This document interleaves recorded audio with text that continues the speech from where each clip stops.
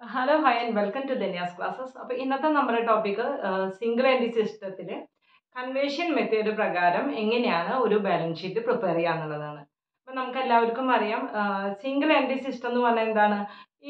ഒരു incomplete records ആയിരിക്കും single എൻട്രിയിൽ ഉണ്ടാവുക. അതായത് ഒരു ഷോപ്പ് കീപ്പർ അദ്ദേഹത്തിൻ്റെ എല്ലാ ക്യാഷ് ട്രാൻസാക്ഷൻസും കുറച്ച് അങ്ങനെ എൻട്രി ചെയ്തിട്ടുണ്ടായിരിക്കും, പിന്നെ പേഴ്സണൽ ഡീറ്റെയിൽസും കുറച്ച് എൻട്രി ചെയ്തിട്ടുണ്ടായിരിക്കും. അല്ലാണ്ട് നമ്മുടെ ഒരു റൂൾ പ്രകാരം ആയിരിക്കില്ല അദ്ദേഹം റെക്കോർഡ്സ് കീപ്പ് ചെയ്തിട്ടുണ്ടാവുക. നമ്മൾ അതിനെ ഒരു ഡബിൾ എൻട്രി പ്രകാരം ഡബിൾ എൻട്രി സിസ്റ്റത്തിലേക്ക് നമ്മൾ കൺവേർട്ട് ചെയ്യാണ് ചെയ്യുന്നത്. ഡബിൾ എൻട്രി സിസ്റ്റം എന്ന് പറയുമ്പോൾ നമ്മൾ ഓൾറെഡി അതിൻ്റെ ഫിനാൻഷ്യൽ സ്റ്റേറ്റ്മെന്റ്സ് ഒക്കെ നമ്മൾ +1 പഠിച്ചിട്ടുണ്ട്. ഒരു trading and profit and loss account ഉണ്ടാക്കി അതിൽ നിന്ന് പ്രോഫിറ്റ് കണ്ടുപിടിച്ചിട്ട് നമ്മളൊരു ബാലൻസ് ഷീറ്റ് പ്രിപ്പയർ ചെയ്യും. അപ്പം അതുപോലെയാണ് നമ്മളിപ്പോൾ സിംഗിൾ എൻട്രിയെ അത് ഡബിൾ എൻട്രി ആയിട്ട് ഡബിൾ എൻട്രി സിസ്റ്റത്തിലേക്ക് കൺവേർട്ട് ചെയ്യാണ് ചെയ്യുന്നത്. അപ്പം നമുക്ക് അറിയേണ്ടത് നമ്മൾ സാധാരണ ഒരു സിംഗിൾ എൻട്രി സിസ്റ്റം പ്രകാരം ഒരു കൺവേർഷൻ മെത്തേഡിൽ നമ്മൾ പ്രോബ്ലം ചെയ്യുമ്പോൾ നമുക്ക് മെയിനായിട്ട് 3-4 അക്കൗണ്ട്സ് ആണ് പ്രിപ്പയർ ചെയ്യേണ്ടി വരിക. അതെന്തിനാണ് പ്രിപ്പയർ ചെയ്യേണ്ടി വരുന്നത്? ഇപ്പം നമ്മൾ സാധാരണ ഒരു ഡബിൾ എൻട്രി സിസ്റ്റം പ്രകാരം ഒരു ഫിനാൻഷ്യൽ സ്റ്റേറ്റ്മെന്റ് പ്രിപ്പയർ ചെയ്യുകയാണെങ്കിൽ നമുക്ക് ട്രയൽ ബാലൻസ് ഉണ്ടായിരിക്കും. അപ്പോൾ ട്രയൽ ബാലൻസിൽ നോക്കിയിട്ട് നമുക്ക് എല്ലാ ബാലൻസസും നമുക്ക് അതിൽ നിന്ന് എടുത്തെഴുതാവുന്നതുള്ളൂ. ഇവിടെ ആകുമ്പോൾ അങ്ങനെ ഒരു കാര്യമേ വരുന്നില്ല. അപ്പോൾ നമ്മൾ എന്ത് ചെയ്യും? കുറച്ച് അക്കൗണ്ട്സ് പ്രിപ്പയർ ചെയ്തിട്ട് നമുക്ക് ആവശ്യമായ ഡീറ്റെയിൽസ് നമ്മൾ അങ്ങനെ കളക്ട് ചെയ്യും. മെയിനായിട്ട് നമുക്ക് പ്രിപ്പയർ ചെയ്യേണ്ട അക്കൗണ്ട്സ് ആണ് ഡെറ്റേഴ്സ് അക്കൗണ്ട്. ഡെറ്റേഴ്സ് അക്കൗണ്ട് എന്തിനാണ് പ്രിപ്പയർ ചെയ്യുന്നത്? ക്രെഡിറ്റ് സെയിൽ അറിയാനായിട്ട്. മെയിനായിട്ട് നമുക്ക് ക്രെഡിറ്റ് സെയിൽ അറിയാനായിട്ടാണ് നമ്മൾ ഡെറ്റേഴ്സ് അക്കൗണ്ട് പ്രിപ്പയർ ചെയ്യുക. ചിലപ്പോൾ അല്ലെങ്കിൽ ഓപ്പണിംഗ് ബാലൻസ് ഓഫ് ഡെറ്റേഴ്സ്, അല്ലെങ്കിൽ ക്ലോസിംഗ് ബാലൻസ് ഓഫ് ഡെറ്റേഴ്സ്, അല്ലെങ്കിൽ ക്യാഷ് റിസീവ്ഡ് ഫ്രം ഡെറ്റേഴ്സ് ഒക്കെ ബാലൻസിങ് ഫിഗർ ആയിട്ട് നമുക്ക് ചില പ്രോബ്ലത്തിൽ കിട്ടും. പക്ഷെ മെയിനായിട്ട് നമുക്ക് ക്രെഡിറ്റ് സെയിൽ അറിയാനായിട്ടാണ് നമ്മളൊരു ഡെറ്റേഴ്സ് അക്കൗണ്ട് നമ്മൾ പ്രിപ്പയർ ചെയ്യും. അതേപോലെ തന്നെ നമ്മളൊരു ക്രെഡിറ്റേഴ്സ് അക്കൗണ്ട് നമ്മൾ പ്രിപ്പയർ ചെയ്യും. അതായത് ക്രെഡിറ്റ് പർച്ചേസ് അറിയാനായിട്ട്. മെയിനായിട്ട് നമ്മൾ credit purchase അറിയാനായിട്ടാണ് creditors account prepare ചെയ്യുക. ചില പ്രോബ്ലത്തിൽ ഓപ്പണിംഗ് ബാലൻസ് ഓഫ് ക്രെഡിറ്റേഴ്സ്, അല്ലെങ്കിൽ ക്ലോസിംഗ് ബാലൻസ് ഓഫ് ക്രെഡിറ്റേഴ്സ്, അല്ലെങ്കിൽ ക്യാഷ് പെയ്ഡ് ടു ക്രെഡിറ്റേഴ്സ്, അങ്ങനെ ബാലൻസ് ഫിഗർ ആയിട്ട് അതും വരാം. പിന്നെ നമുക്ക് ഒരു ഇത് പ്രിപ്പയർ ചെയ്യാൻ നമ്മൾ ക്യാഷ് ബുക്ക് പ്രിപ്പയർ ചെയ്യും. ക്യാഷ് ബുക്ക് പ്രിപ്പയർ ചെയ്യുന്നത് ചിലപ്പോൾ നമുക്ക് ക്യാഷ് പർച്ചേസ് അറിയാനായിരിക്കാം, അല്ലെങ്കിൽ ചിലപ്പോൾ ക്യാഷ് സെയിൽ അറിയാനായിരിക്കാം, അല്ലെങ്കിൽ ഇതേപോലെ ഓപ്പണിംഗ് ബാലൻസ് അല്ലെങ്കിൽ ക്ലോസിംഗ് ബാലൻസ് ഓഫ് ക്യാഷ് അറിയാനായിരിക്കാം. അത് നമ്മുടെ ക്വസ്റ്റ്യനെ ഡിപ്പെൻഡ് ചെയ്തിരിക്കും. പിന്നെ നമുക്ക് മെയിനായിട്ട് പിന്നെ വരുന്നത് ഒരു ഓപ്പണിംഗ് ബാലൻസ് ഷീറ്റ് ആണ്. നമ്മൾ ലാസ്റ്റ് സ്റ്റേറ്റ്മെന്റ് ഓഫ് അഫയേഴ്സ് മെത്തേഡിൽ പഠിച്ച അതേ പ്രകാരം തന്നെ ഒരു ഓപ്പണിംഗ് ബാലൻസ് ഷീറ്റ് നമ്മൾ പ്രിപ്പയർ ചെയ്യും. ഓപ്പണിംഗ് ക്യാപിറ്റൽ കണ്ടുപിടിക്കാനായിട്ട് നമ്മളൊരു ഓപ്പണിംഗ് ബാലൻസ് ഷീറ്റ് പ്രിപ്പയർ ചെയ്യും. പിന്നെ നമ്മുടെ സാധാരണ നമ്മൾ ചെയ്യുന്നത് trading and profit and loss അക്കൗണ്ടും അതുപോലെ തന്നെ ബാലൻസ് ഷീറ്റും സാധാരണ ചെയ്യുന്ന പോലെ നമ്മളൊരു ഫിനാൻഷ്യൽ സ്റ്റേറ്റ്മെന്റ് പ്രിപ്പയർ ചെയ്യുന്നത്. അപ്പം മെയിനായിട്ട് വരാം ഒന്ന് ഡെറ്റേഴ്സ് അക്കൗണ്ട്, ഒന്ന് ക്രെഡിറ്റേഴ്സ് അക്കൗണ്ട്, ഒന്ന് ക്യാഷ് ബുക്ക്, ഒന്ന് ഓപ്പണിംഗ് ബാലൻസ് ഷീറ്റ്. അപ്പം ഇതാണ് 4 കാര്യങ്ങളാണ് നമ്മൾ യൂഷ്വലി നമ്മളിത് പ്രിപ്പയർ ചെയ്യാം. ഓക്കെ, എന്നിട്ട് പിന്നെ നമ്മൾ ട്രേഡിംഗ് അക്കൗണ്ടും ബാലൻസ് ഷീറ്റും നമ്മൾ പ്രിപ്പയർ ചെയ്യും. അപ്പൊ ഇതിന്റെ പർപ്പസ് മനസ്സിലായല്ലോ. Debtors credit mainly credit sale ആണെങ്കിൽ ക്രെഡിറ്റേഴ്സ് അക്കൗണ്ട് പ്രിപ്പയർ ചെയ്യുന്നത് mainly credit purchase കണ്ടുപിടിക്കാനാണ്. Opening balance sheet opening capital കണ്ടുപിടിക്കാനാണ്. Cash book പല പർപ്പസുകളുണ്ട്. അത് ചിലപ്പോൾ ക്യാഷ് സെയിൽ ആവാം, ക്യാഷ് പർച്ചേസ് ആവാം, ഓപ്പണിംഗ് ബാലൻസ് ഓഫ് ക്യാഷ് ആവാം, ക്ലോസിംഗ് ബാലൻസ് ഓഫ് ക്യാഷ് ആവാം, എന്തും ആവാം. ഓക്കെ, ഇനി നമുക്ക് അറിയേണ്ടത് ഇപ്പൊ ഡെറ്റേഴ്സ് അക്കൗണ്ട് നമ്മൾ പ്രിപ്പയർ ചെയ്യുമ്പോൾ യൂഷ്വലി വരുന്ന കുറച്ച് ഐറ്റംസ് ഉണ്ട്. ഒരു ഡെറ്റേഴ്സ് അക്കൗണ്ടിൽ ഓപ്പണിംഗ് ബാലൻസും ക്ലോസിംഗ് ബാലൻസും ഉണ്ടായിരിക്കും. പിന്നെ നമുക്ക് എന്താ ഉണ്ടാവുക? ഒന്ന് ക്യാഷ് റിസീവ്ഡ് ഫ്രം ഡെറ്റേഴ്സ് ഉണ്ടായിരിക്കും, അല്ലെ? അല്ലെങ്കിൽ പിന്നെ ക്യാഷ് റിസീവ്ഡ് ഫ്രം ഡെറ്റേഴ്സിന്റെ എൻട്രി എന്താ പറയുക? Cash received cash account to debtors. അപ്പോൾ ബൈ ക്യാഷ് എന്ന് പറഞ്ഞ് ഒരു ട്രാൻസാക്ഷൻ ഉണ്ടാവും. പിന്നെ നമ്മൾ പെട്ടെന്ന് ക്യാഷ് കിട്ടാൻ വേണ്ടി നമ്മൾ ആ ഒരു ഡിസ്കൗണ്ട് അലൗ ചെയ്യുന്നുണ്ടാവും. ചിലപ്പോൾ ക്യാഷിന് വരെ നമുക്ക് ബില്ലായിരിക്കും റിസീവ് ചെയ്തിട്ടുണ്ടാവും. അപ്പോൾ ബിൽസ് റിസീവബിൾ ഉണ്ടായിരിക്കും. പിന്നെ നമുക്ക് ചില സമയത്ത് ബാഡ് ഡെപ്റ്റ് വരും. അപ്പോൾ ബാഡ് ഡെപ്റ്റ് അക്കൗണ്ട് ടു ഡെറ്റേഴ്സ്, അല്ലെ? ബൈ ബാഡ് ഡെപ്റ്റ് ഉണ്ടായിരിക്കും. പിന്നെ നമുക്ക് ഇത് ചില സമയത്ത് ബിൽസ് ഡിസോണർ ആവാം. അപ്പം നമ്മൾ അതിൻ്റെ reverse entry debtors account to bills receivable. ഇതൊക്കെയാണ് നമുക്ക് മെയിൻ ആയിട്ട് നമുക്ക് ഡെറ്റേഴ്സ് അക്കൗണ്ടിൽ നമുക്ക് കാണാറുള്ളത്.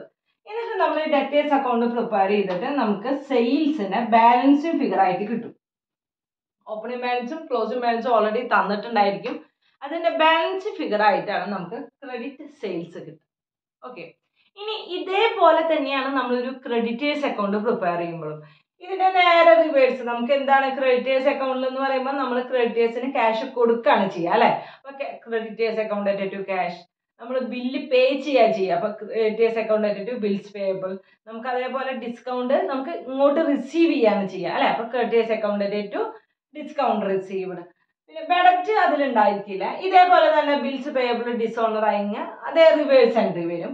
എന്നിട്ട് നമുക്ക് ക്രെഡിറ്റ്, അതാണ് ഇതിന്റെയൊക്കെ നേരെ റിവേഴ്സ്. ക്യാഷ് കൊടുക്കുക, ഡിസ്കൗണ്ട് റിസീവ് ചെയ്യുക, ബില്ല് പേ ചെയ്യുക. ഓക്കെ, അതുപോലെ ബിൽസ് പേയബിൾ ഡിസോണർ ആവുക. അതൊക്കെയാണ് സാധാരണയായിട്ട് നമ്മളൊരു ക്രെഡിറ്റേഴ്സ് അക്കൗണ്ട് നമ്മൾ പ്രിപ്പയർ ചെയ്യുമ്പോൾ നമുക്ക് വരുന്ന ഐറ്റംസ്.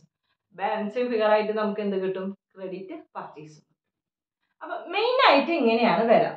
ഇനി നമുക്കൊരു ക്വസ്റ്റ്യനിലേക്ക്, ഒരു ക്വസ്റ്റ്യൻ തരുമ്പോൾ നമ്മൾ എന്തൊക്കെയാണ് നമ്മൾ ശ്രദ്ധിക്കേണ്ടത് എന്ന് നമുക്ക് നോക്കാം.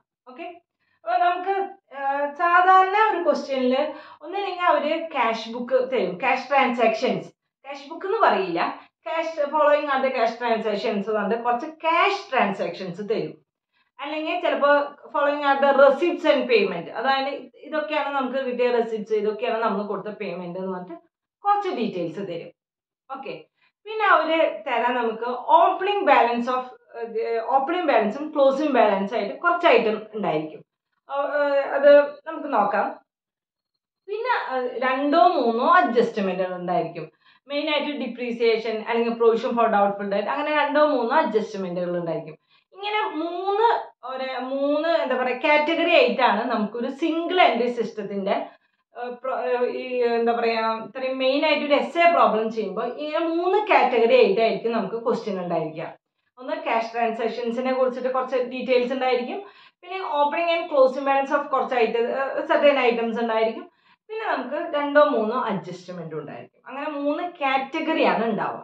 ക്ലിയർ? ഇനി നമുക്ക് എങ്ങനെയാണ് ഒരു ക്യാഷ് ബുക്ക് അല്ലെങ്കിൽ റെസിപ്റ്റ്സ് ആൻഡ് പേയ്മെന്റ് അക്കൗണ്ടിൽ എന്തൊക്കെയാണ് ഡീറ്റെയിൽ ഉണ്ടാവുക നമുക്ക് നോക്കാം. അപ്പൊ ക്യാഷ് ട്രാൻസാക്ഷൻസ് ആയിരിക്കും ഇതിലുണ്ടാവാം. ക്യാഷ് ട്രാൻസാക്ഷൻസ് എന്ന് പറയുമ്പോൾ ഒരു എക്സാമ്പിൾ പറയാന്നുണ്ടെങ്കിൽ ഇപ്പൊ പെയ്ഡ് സാലറി. ഓക്കെ, നമ്മൾ സാലറി പേ ചെയ്തു. അപ്പൊ നമുക്കത് എവിടെയൊക്കെ നമ്മൾ എൻട്രി ചെയ്യേണ്ടി വരും? സാലറി പേയ്മെന്റ് എന്ന് പറയുമ്പോൾ അതിന്റെ എൻട്രി തന്നെ ആലോചിക്കുക. നമ്മുടെ നിന്ന് ക്യാഷ് പോയി, അപ്പൊ to cash, salary account at to cash. അപ്പൊ അത് നമ്മൾ എവിടെയൊക്കെ എൻട്രി ചെയ്യും? ഒന്ന് ക്യാഷ് ബുക്കിലും എൻട്രി ചെയ്യും. സാലറി നമ്മൾ പിന്നെ എവിടെ എൻട്രി ചെയ്യും? നമ്മുടെ പ്രോഫിറ്റ് ആൻഡ് ലോസ് അക്കൗണ്ടിൽ, trading and profit and loss account ഉണ്ടല്ലോ, പ്രോഫിറ്റ് ആൻഡ് ലോസ് അക്കൗണ്ടിൽ നമ്മൾ അതിനെ പിടിച്ച് ഡെബിറ്റ് ചെയ്യും. സാധാരണ ഒരു ഫിനാൻഷ്യൽ സ്റ്റേറ്റ്മെന്റ് പ്രിപ്പയർ ചെയ്യുന്ന അതേപോലെ തന്നെ. പിന്നെ ഒരു എക്സാമ്പിൾ വേറെ പറയും, ഇപ്പൊ റെസിപ്റ്റ് ഫ്രം ഡെറ്റേഴ്സ്. അങ്ങനെയാണ്, അതൊരു ക്യാഷ് ട്രാൻസാക്ഷൻ ആണ് അല്ലെ. നമുക്ക് ഡെറ്റേഴ്സിന്റെ ക്യാഷ് കിട്ടി, അതൊരു ക്യാഷ് ട്രാൻസാക്ഷൻ ആണ്. അപ്പൊ റെസിപ്റ്റ് ആൻഡ് പേയ്മെന്റ് അക്കൗണ്ട് അല്ലെങ്കിൽ cash transaction അതിലുണ്ടായിരിക്കും. Receipt from debtors എന്ന് പറഞ്ഞാൽ നമുക്ക് ക്യാഷ് ഇങ്ങോട്ട് കിട്ടി, cash account at to debtors. അപ്പൊ അത് ഏതിലൊക്കെ വരും? ക്യാഷ് ബുക്കിലും വരും, പിന്നെ നമ്മുടെ ഡെറ്റേഴ്സ് അക്കൗണ്ടിലും വരും, ക്യാഷ് അവരുടേതും കിട്ടാൻ. ഓക്കെ, ഇപ്പൊ ചിലപ്പോൾ ഡ്രോയിങ്സ് ആണെങ്കിൽ എങ്ങനെയാണ്? Drawings account at to cash. അത് നമ്മൾ എവിടെ എഴുതും? ക്യാഷ് ബുക്കിൽ എഴുതും. പിന്നെ ഡ്രോയിങ്സ് എവിടെയാണ്? നമ്മുടെ വേറെ ബാലൻസ് ഷീറ്റിൽ അല്ലെ, ക്യാപിറ്റലിൽ നിന്ന് നമ്മൾ മൈനസ് ചെയ്ത് എഴുതും. അതൊക്കെ നമ്മൾ നമ്മുടെ സാധാരണ ഫിനാൻഷ്യൽ സ്റ്റേറ്റ്മെന്റ് പ്രിപ്പയർ ചെയ്യുന്ന അതേപോലെ തന്നെയാണ്. ഓക്കെ, അപ്പൊ ഓരോ ഐറ്റം നമ്മൾ അതനുസരിച്ച് ശ്രദ്ധിച്ച് ഏത് അക്കൗണ്ടിലാണ് വരാന്നുള്ളത് കാറ്റഗറൈസ് ചെയ്യുക. ഓക്കെ, അപ്പൊ ഈ റെസിപ്റ്റ് പേയ്മെന്റ് അക്കൗണ്ടിൽ വരുന്ന എല്ലാതും ക്യാഷ് ട്രാൻസാക്ഷൻ ആയിരിക്കും. എന്തായാലും ക്യാഷ് ബുക്ക് ടച്ച് ചെയ്യും. മറ്റുള്ളത് എങ്ങനെയാന്നുള്ളത് ഡിപ്പെൻഡ് ചെയ്തിരിക്കും. അപ്പൊ ഇതാവുമ്പോ റെസിപ്റ്റ് ഫ്രം ഡെറ്റേഴ്സ് ആകുമ്പോൾ ഡെറ്റേഴ്സ്, ഇപ്പൊ പേയ്മെന്റ് ടു ക്രെഡിറ്റേഴ്സ് ആകുമ്പോൾ ക്രെഡിറ്റേഴ്സ് അക്കൗണ്ടിലും ക്യാഷ് ബുക്കിലും. സാലറീസ് എന്ന് പറയുമ്പോൾ അല്ലെങ്കിൽ പെയ്ഡ് വേറെ എന്തെങ്കിലും എക്സ്പെയ്ഡ് ജനറൽ എക്സ്പെൻസ് എന്ന് പറഞ്ഞു വിചാരിച്ചു. അപ്പൊ ഒരു എക്സ്പെൻസ് ആണ്. എക്സ്പെൻസ് എവിടെയാണ് നമ്മൾ എൻട്രി ചെയ്യുക? ഒന്ന് പ്രോഫിറ്റ് ആൻഡ് ലോസ് അക്കൗണ്ടിൽ എൻട്രി ചെയ്യും. പേയ്മെന്റ് ആണ്, ക്യാഷ് ട്രാൻസാക്ഷൻ വന്നിട്ടുണ്ട്, ക്യാഷ് ബുക്കിലും നമ്മൾ എൻട്രി ചെയ്യും. അങ്ങനെയാണ് അതിന്റെ നമ്മളത് എന്താ പറയാ എൻട്രി എന്താ പറയാ ഡബിൾ എൻട്രിയിലേക്ക് കൺവേർട്ട് ചെയ്തിട്ട് പ്രോപ്പർ ആയിട്ടുള്ള അക്കൗണ്ടിലേക്ക് നമ്മൾ പോസ്റ്റ് ചെയ്യും. ഓക്കെ, അങ്ങനെയാണ് നമ്മുടെ ക്യാഷ് ബുക്ക് അല്ലെങ്കിൽ റെസിപ്റ്റ് ആൻഡ് പേയ്മെന്റിന്റെ ഇത് വരാം. ഇനി വരുന്നതാണ് ഓപ്പണിംഗ് ബാലൻസും അതുപോലെ closing balance of certain items. Opening ബാലൻസും ക്ലോസിംഗ് ബാലൻസും കുറച്ച് ഐറ്റത്തിന്റെ നമുക്ക് സാധാരണ വരും. അത് നമുക്ക് നമ്മളതൊന്ന് ശരിക്കൊന്ന് മനസ്സിലാക്കണം എങ്ങനെയാണ് അത് എൻട്രി ചെയ്യാന്നുള്ളത്. Opening and closing balance main ആയിട്ട് വരാം ഡെറ്റേഴ്സ് അക്കൗണ്ട്. ഡെറ്റേഴ്സ് അക്കൗണ്ട് നമ്മൾ ഓൾറെഡി പ്രിപ്പയർ ചെയ്യുന്നുണ്ട് അല്ലേ. To balance brought down by balance carry down എന്ന് പറഞ്ഞ് എഴുതും ഇത്. പിന്നെ നമ്മൾ ഡെറ്റേഴ്സ് എവിടേക്കാണ് എഴുതാം? ഒന്ന് ഓപ്പണിംഗ് ബാലൻസ് ഷീറ്റിലും എഴുതും, ക്ലോസിംഗ് ബാലൻസ് ഷീറ്റിലും നമ്മൾ അതിന്റെ ബാലൻസസ് എഴുതും. അതുപോലെ തന്നെ ക്രെഡിറ്റേഴ്സിന്റെ ഓപ്പണിംഗ് ബാലൻസും ക്ലോസിംഗ് ബാലൻസും ഉണ്ടായിരിക്കും. ഒന്ന് ഓപ്പണിംഗ് ബാലൻസ് ഷീറ്റിൽ എഴുതും, ഒന്ന് ക്ലോസിംഗ് ബാലൻസ് ഷീറ്റിൽ എഴുതും. പിന്നെ നമ്മളൊരു debtors account creditors account separate prepare ചെയ്യുന്നുണ്ട്. പിന്നെ ആ ഡീറ്റെയിൽ അവിടെ എഴുതും. പിന്നെ stock, opening stock, closing stock. Opening stock എവിടെയാണ് നമ്മൾ ട്രേഡിംഗ് അക്കൗണ്ടിൽ ഓപ്പണിംഗ് സ്റ്റോക്കും ക്ലോസിംഗ് സ്റ്റോക്ക് എഴുതും. പിന്നെ നമ്മൾ ബാലൻസ് ഷീറ്റും നമ്മൾ പ്രിപ്പയർ ചെയ്യും, അവിടെയും നമുക്ക് സ്റ്റോക്ക് എഴുതാം. പിന്നെ വരുന്നതാണ് ബിൽസ് റിസീവബിൾ, അതുപോലെ തന്നെ ബിൽസ് പേയബിൾ. ഓക്കെ, അപ്പൊ നമുക്ക് ഇനി ഇതാണ് നമുക്ക് ഇനി ഒന്ന് നോക്കാനുള്ളത്. ചിലപ്പോൾ നമുക്ക് ബില്ല് റിസീവബിളും ബിൽസ് പേയബിളും ഓപ്പണിംഗ് ബാലൻസും ക്ലോസിംഗ് ബാലൻസും തരും. ഓപ്പണിംഗ് ബാലൻസും ക്ലോസിംഗ് ബാലൻസും തരുന്നുണ്ടെങ്കിൽ നമ്മളത് ഒരു അക്കൗണ്ട് പ്രിപ്പയർ ചെയ്യണം. അവരുടെ അതായത് ഒരു BR അക്കൗണ്ട്, ബിൽസ് റിസീവബിളിന്റെ ഒരു അക്കൗണ്ട് പ്രിപ്പയർ ചെയ്തിട്ട് നമ്മൾ to balance brought down okay. അതുപോലെ അല്ല, ഇവിടെ ടു ബാലൻസ് ബ്രോട്ട് ഡൗൺ എന്ന് പറഞ്ഞാൽ അങ്ങനെ എഴുതി. അതുപോലെ തന്നെ ഒരു അക്കൗണ്ട് അതുപോലെ തന്നെ ബൈ ബാലൻസ് ക്യാരി ഡൗൺ എന്ന് പറഞ്ഞിട്ട് എഴുതി, അങ്ങനെ ചെയ്യാം. അപ്പോൾ അതിന്റെ ബാലൻസിങ് ഫിഗർ ആണ് നമ്മൾ ഡെറ്റേഴ്സ് അക്കൗണ്ടിൽ നമ്മൾ എൻട്രി ചെയ്യും, ബാലൻസ് ഫിഗർ.